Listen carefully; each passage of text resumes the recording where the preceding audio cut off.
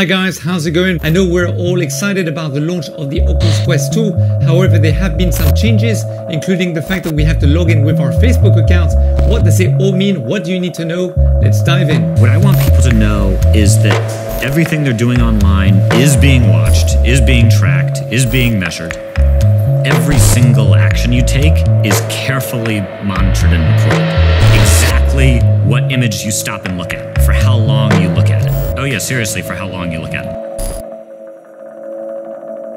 Bonjour, comment ça va? Welcome back to VR Essentials, where we talk about the practical uses of virtual reality. Recently, there was a documentary released on Netflix called The Social Dilemma. The Social Dilemma talks about a lot of different aspects that may impact us all.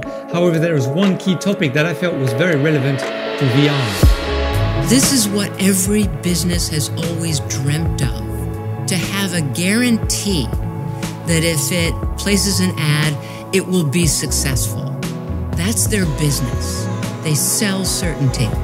In order to be successful in that business, you have to have great predictions.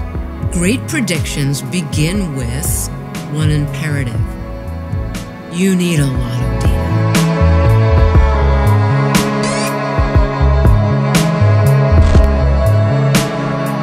Now, Facebook do make it clear on their privacy policy that they do not share any data to any third parties whatsoever. Personally, for me, the fact that advertisers have to come on board and pay money in order to contribute towards the survival of a platform isn't so much the issue. Of course, some of the data that might be shared includes my name, my gender, my race, where I am, my location, and all these kind of things. But that doesn't really bother me that much. Now, the Social Dilemma brings a lot of different industry professionals who have actually worked for all these giant social media networks at very high positions. Facebook conducted what they called massive scale contagion experiments. How do we use subliminal cues on the Facebook pages to get more people to go vote in the midterm elections? And they discovered that they were able to do that. One thing they concluded is that we now know we can affect real world behavior and emotions without ever triggering the user's awareness. They are completely clueless. One of the key things that come out of this documentary again and again is the fact that these social networks are developing algorithms that potentially can alter parts of our personality and predict our next movement before we can even think of it, as much as to actually implant thoughts into our brain so that we do specific actions without us even knowing about it at all.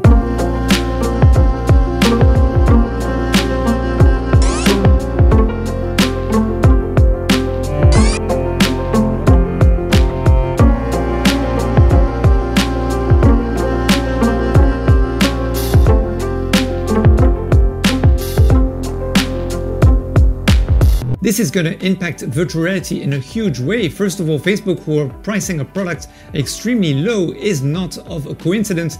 They need more users and they need to be able to get as much data from a virtual reality user as much as possible. The amount of data that can be mined via someone who has a virtual reality headset on their head is so much more valuable than someone who's actually behind a computer. First of all, the cameras track not just your face, but also the outside world. So Facebook will effectively have access to any products that are inside your room and be able to use that data as part of their product development. Secondly, they will have the technology to be able to record any of your reactions given any specific circumstance in any specific app, especially in Facebook Horizon. We're pointing these engines of AI back at ourselves to reverse engineer what elicits responses from us.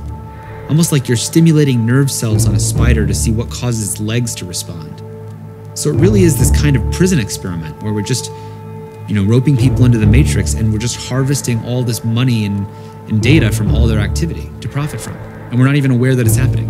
You will be able to record all your interactions with all your friends or people that you're talking with, as well as when you're talking to yourself, wandering in a world, for example, or also when you're interacting with specific objects and games within the apps themselves. Now, Facebook are probably not the only ones to do this. There probably is a reason as to why all the other social media VR platforms are for free. Parents need to be very aware and very cautious that governments and big brands with multi-million dollars may access these social media VR platforms to implant thoughts or ideas or spread messages that aren't necessarily true to kids, teenagers, and others who may potentially be vulnerable.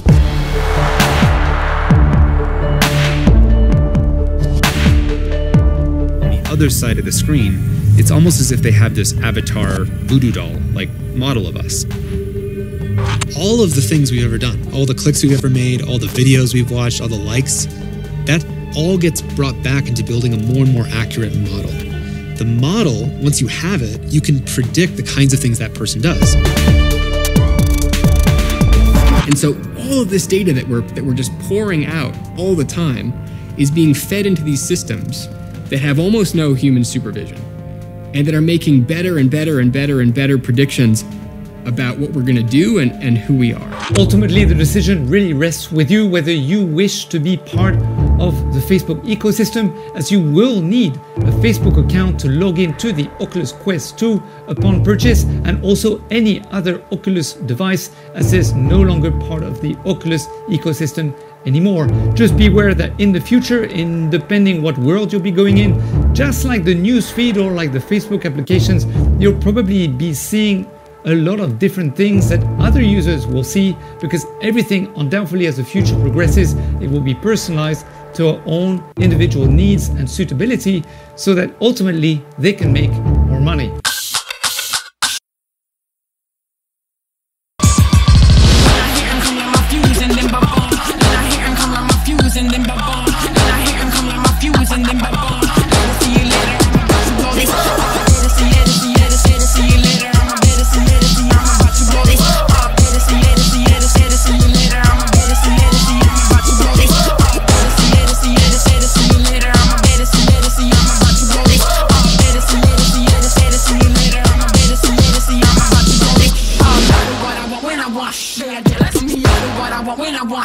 Jealous me, I do what I want when I want.